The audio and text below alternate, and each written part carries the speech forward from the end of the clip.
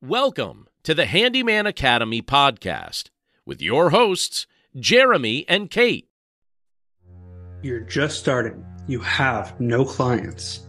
You have no presence, no name, no reputation. You have no hope for taking this business and making it generate 6 figures while taking 12 weeks of vacation and only working 20 hours a week. Hi, my name is Jeremy. And I'm Cait. So how would you get that first client? So specifically for us in our handyman business, we actually went through Thumbtack, which is a lead generating website / app. And really, it's a good way to get your foot in the door because it puts you in front of thousands and thousands and thousands of potential clients in your area, but you do have to pay for those leads.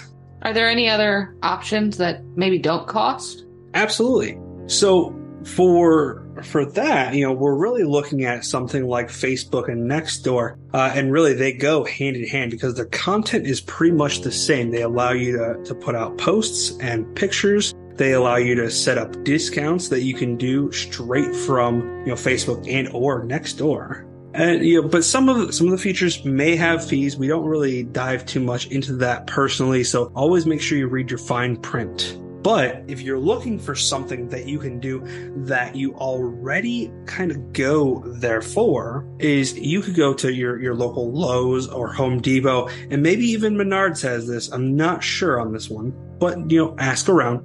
Go up to the pro desk and you can sign up to be one of their local pros. So when a client comes in and asks, hey, can we get this dishwasher installed? You're on a short list to be called by them to do the job.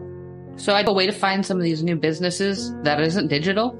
Absolutely. Absolutely. And while you're at it, just keep an eye out for people wearing their business shirts and branded apparel, because that's a great way to get in front of your target audience. If you already work in, say, your local neighborhood, but you need to run out to Walgreens or whatever to get your prescription filled, make sure you're wearing a branded hat or your work shirt and have your business cards handy. I have used some of that before. I've seen businesses, I've seen trucks on the highway, and I've seen businesses and Instagram stickers on their tailgate. And I've gone and looked them up. That's a great idea.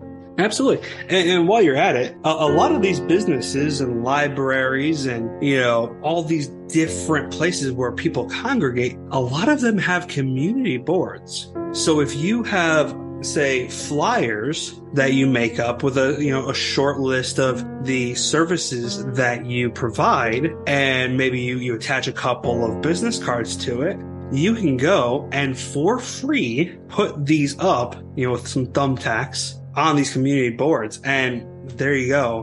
Wait, so you're saying those pull numbers aren't just for babysitters? Definitely not. Definitely not. You never know what any of these people are going to be looking for when they look at these boards. And heck, most of the time they don't know what they're looking for either. But when they see your professional business card or your flyer saying, hey, we change out ceiling fans, they'll think to themselves, man, our ceiling fan in our bedroom has been making this weird ticking noise for the past couple of weeks. And, maybe we'll call this guy. It is a little hot in my office. Maybe you just added to your to-do list. Oh, man. Always, always. All right, everyone. Well, we hope you've gotten some great direction for how to find your first client and start building a name for yourself. If you haven't yet, please stop by our website at handymanacademy.org, where you can find our library of how-to videos and podcast episodes. While you're there, sign up for our weekly newsletter where you'll get easy to navigate links to our newest content and a new picture of our mascot, Atlas. Thanks so much. Bye for now.